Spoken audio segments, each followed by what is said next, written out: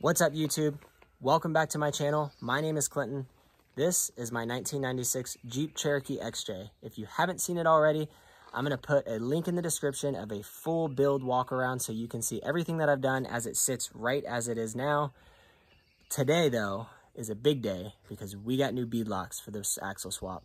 It's exciting stuff, but first, let's give you an update on where I'm at with the axle swap. So, the axles are prepped.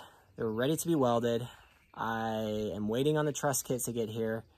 And then my friend needs to bring his welder over. We're going to weld it. So that's like another week or two out. It's not a huge rush. Second, I'm waiting for my wheels and tires to sell and my rear bumper since I'm not going to be using a rear bumper tire carrier. With a 37, I don't want to put the weight and the stress. The 35 was already pushing it. So I'm going to sell that, and I'm probably just going to put a stock bumper on until I figure out which bumper I want to go with. So that's where I'm at with the build. Nothing else has really been ordered. I just have my wheels. I have my truss kit coming in. The axles are prepped. I still need steering components. I'm going to need control arms, possibly drive shafts right away. I'm going to see if I can't reuse mine temporarily just because obviously funding. But if I can sell my rims and tires, my rear bumper, my old axles, and all that, it should cover the rest of the cost of everything. So I should be able to wrap this swap up within the next month, maybe two, no more than two, hopefully. Because I want to get this thing on the trails once everything freaking opens back up. So let's go ahead and do this wheel reveal because I know you guys have been waiting. Here they are.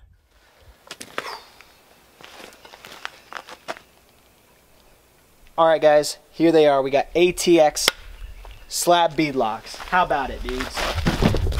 I think they're going to be so awesome on this build.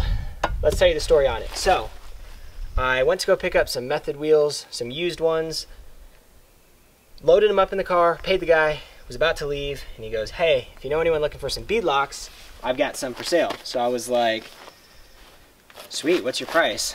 Told me the price, and I was like, I'll take the beadlocks, let's load them up.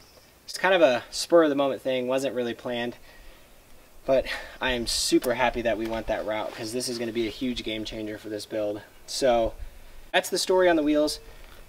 Let's go ahead and talk about what I want to do with this ring. So I currently am not sure if I want to keep it raw aluminum. I love the look of the raw aluminum, but I have no silver on this Jeep, like literally none. So I just don't know if raw aluminum is the way to go, but here's my thoughts. I can paint it flame red to match the car. I know a lot of people do that, but I think it would look pretty good. Or I can just paint it gloss black, and we can just do black on black, which would still look good with the color contrast that I have going. So let me know what you think. Leave a comment down below.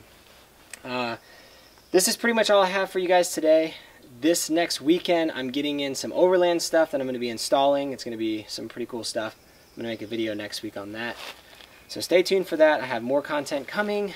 Other than that, I appreciate all of the support. Please like and subscribe. And if you haven't already, go follow my Instagram page. It's JC_Jeeps. And we'll see you next week. Later, guys.